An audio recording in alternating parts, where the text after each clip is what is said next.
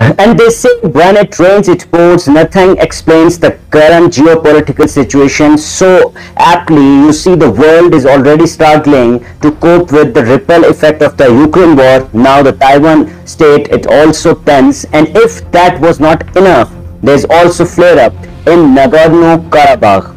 Armenia is accusing Azerbaijan of violating ceasefire. Azerbaijan says Armenia was trying to capture a hill. In the last 48 hours, there have been drone strikes and deaths.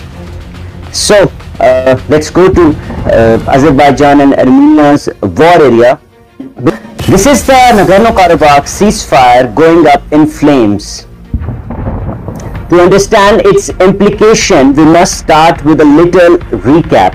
Nagorno-Karabakh is disputed region. This is where it's actually located on the map. The region broke away from Azerbaijan in the 1990s. It was backed by Armenia. Azerbaijan and Armenia clashed in 2020. The war lasted for 6 weeks. Some 6,500 people died. Then Russia stepped in. It broke actually ceasefire and Armenia had to seize land. Azerbaijan won back part of Nagorno-Karabakh. Russia deployed some 2,000 peacekeepers in the region. That's history. And now here's what happened on the 3rd of August. Azerbaijan accused Armenia of killing one of its soldiers. Baku said that Armenia was trying to capture a hill, but its military thwarted the attempt. Armenia has a different story to tell. It said the Azeris violated the ceasefire and that they launched an attack in areas controlled by the peacekeepers. The demilitarization of these territories, the complete withdrawal of Armenian troops, and the disarmament of illegal Armenian armed detachments are absolutely necessary. The strike killed 2 Armenian soldiers and injured 14. Azerbaijan's defense ministry is calling it a revenge operation.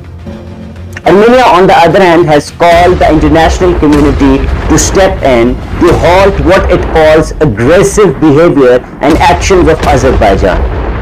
Who else has said what? Russia is accusing Azerbaijan of violating the ceasefire, and that's hardly surprising, as given Russia has a military base in Armenia. So you know where its loyalty lies actually. The EU has called for an immediate cessation of hostilities. Meanwhile, experts are pointing at the failure of Russia's peacekeeping force.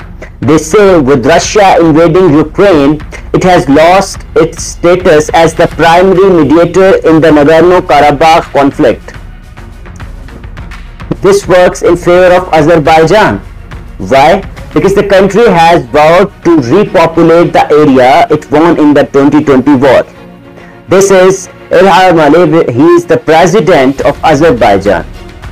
Aliyev has promised his voters that he will retake the land lost in 1990. In July, Azerbaijan began its great return, sending people to the land it won.